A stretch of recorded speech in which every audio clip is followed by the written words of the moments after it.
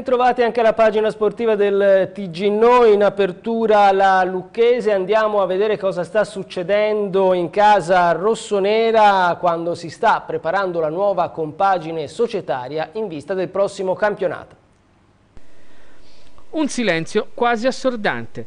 Dopo mesi in cui si è dibattuto sull'opportunità o meno di fare entrare nei soci della Lucchese la cooperativa di azionariato dei tifosi, proprietaria tra l'altro del titolo Libertas 1905, ora che siamo alle battute decisive, di Lucca United non si sente parlare. E non è certo un buon segno, visto che questa è stata la settimana dell'assemblea dei soci e dei passaggi di quote. Il presidente rossonero, Andrea Bacci, è arrivato lo scorso anno e l'ha messa con tutti sul piano del testa a testa, perlomeno con chiunque provasse a farlo discutere o discostare dal suo progetto. Così, ad esempio, ha creato e poi vinto il braccio di ferro con il comune sulle luci allo stadio e poi sulla convenzione.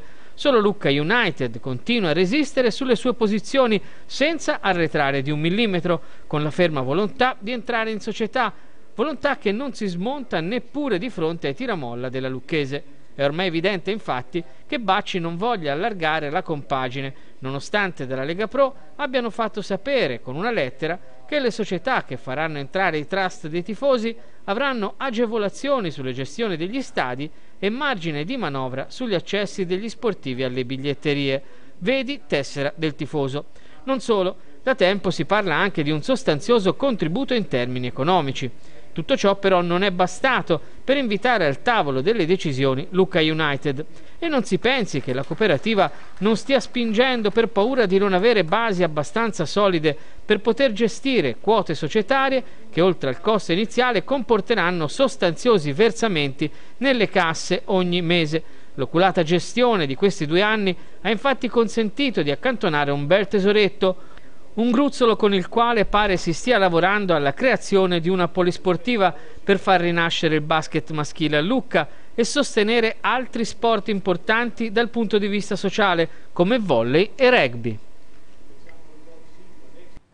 Adesso andiamo a vedere che cosa succede invece in casa Viareggio, dove è in vista il passaggio di proprietà della società, ma questa operazione è ancora avvolta, per così dire, nel mistero. Sentiamo Roy Lepore.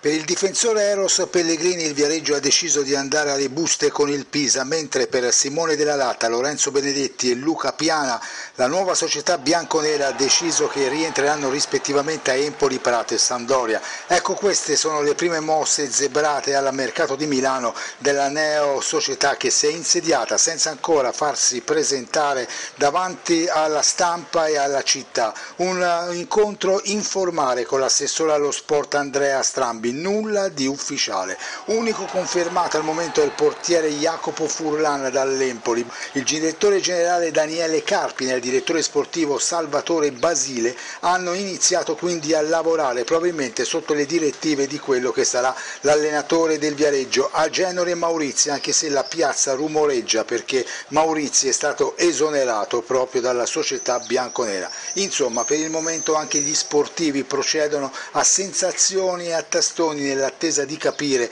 che cosa c'è nel misterioso scrigno, quale sembra essere diventato il club bianconero. Un club misterioso perché questi nuovi dirigenti stanno operando in attesa di iscrivere entro il 30 giugno la squadra alla Lega Pro, ma per il momento i loro volti sono sconosciuti. È tutto anche per lo sport, adesso di nuovo la pubblicità, poi la terza e ultima parte del TG Noi.